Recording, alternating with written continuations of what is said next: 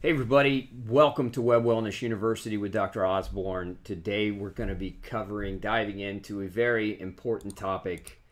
We're going to be talking about the 5 critical elements for healthy gut function. Now you hear so many people online talking about leaky gut this, leaky gut that. Well, what is leaky gut? In order to understand it properly, you really have to understand what elements make up the gut barrier. So I want to dive in a little bit to that today. Now there are 5 critical elements for healthy gut function. Number 1 is something called the GALT, G-A-L-T. That stands for gastro-associated lymphoid tissue.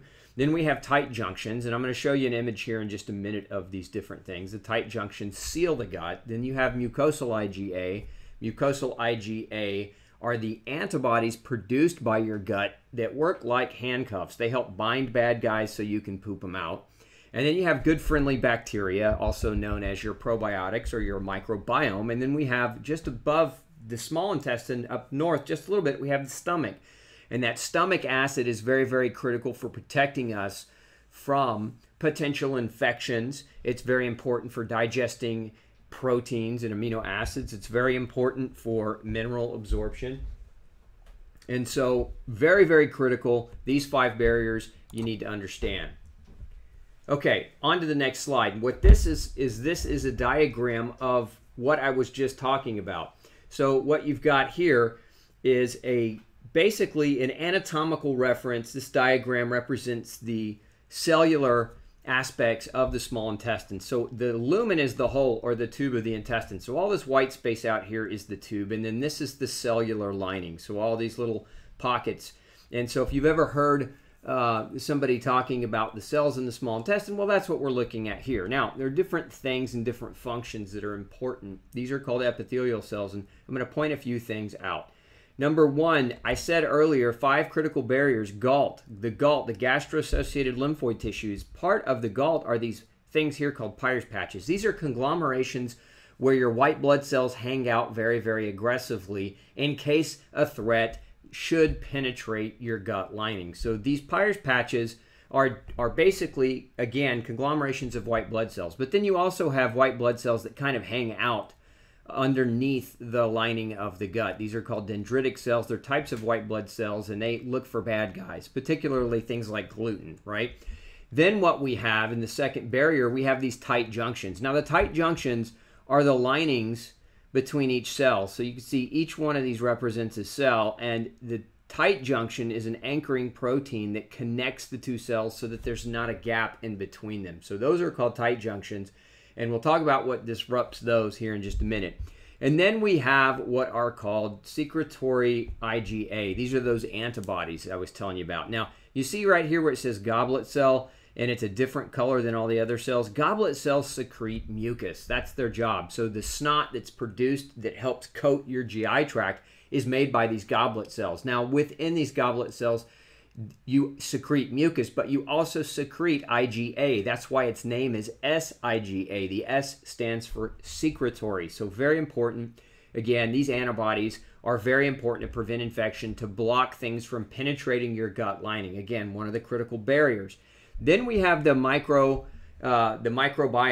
And so you'll see up here it says commensal bacteria. That's what all these little green things are. That's all the good bacteria that kind of live around and in your lumen of your intestine.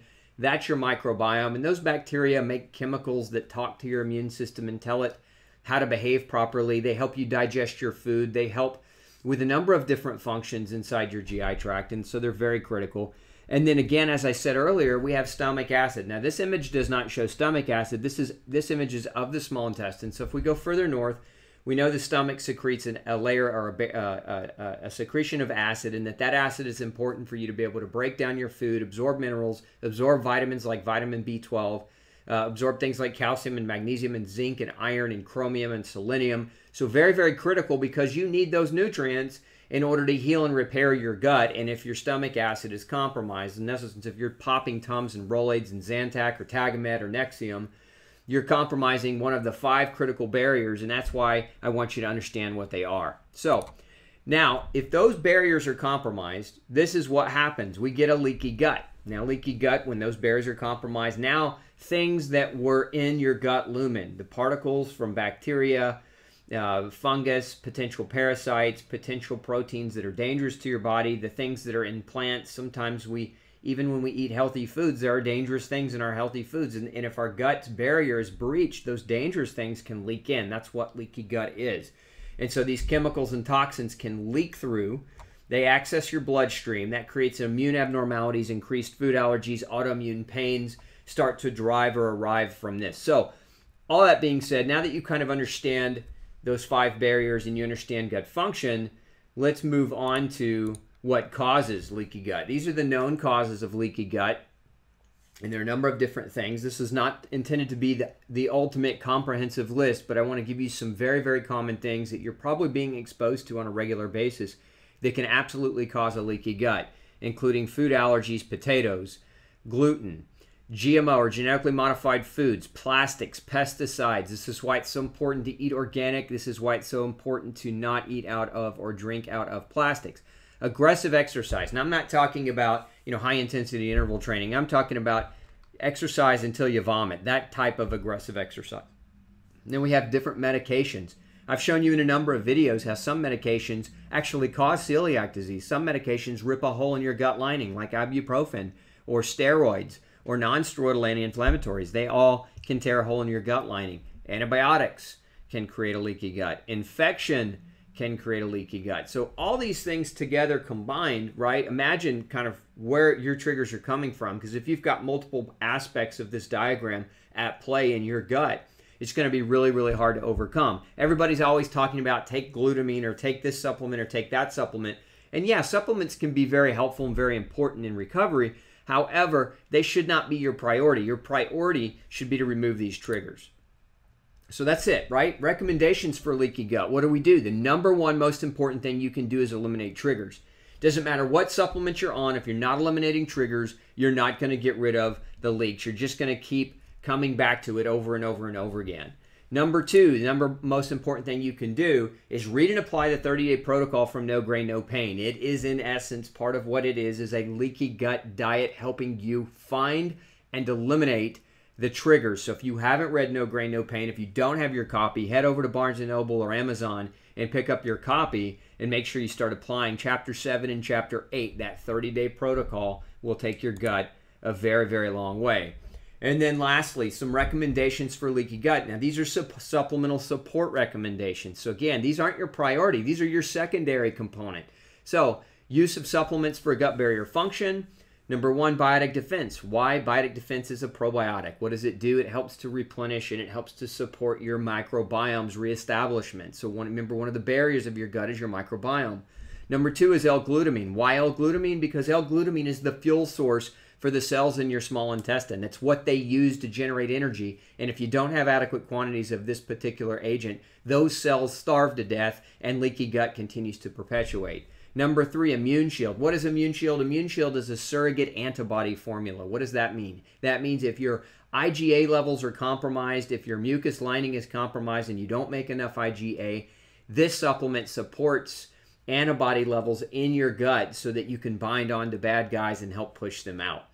The next one is turmeric. Turmeric is very important because if you've got an inflammatory process in your gut, this can help kind of calm things down and support a normal, healthy response in terms of inflammation. And then GI Soothe is a mixture of things like deglycerinized licorice, glutamine, aloe. These things coat and soothe the GI tract. So if you've got a hole blown in your gut and it's very inflamed, this can be very, very helpful at kind of accommodating your recovery. And then the last but not the least is Detox C. This is a very high potency corn-free vitamin C powder.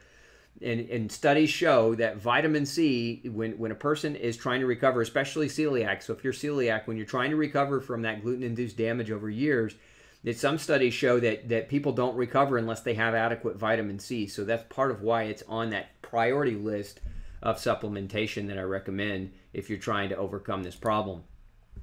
What's to do next? Subscribe. If you haven't already subscribed, look, we got videos coming out every day that are going to help you navigate different health topics, including ones like leaky gut. And if you don't already like our page, then make sure you hit the like button as well. This is Dr. Osborne, founder of Gluten Free Society, author of No Grain, No Pain, wishing you excellent health, and hope you have a great day. We'll see you in the next video.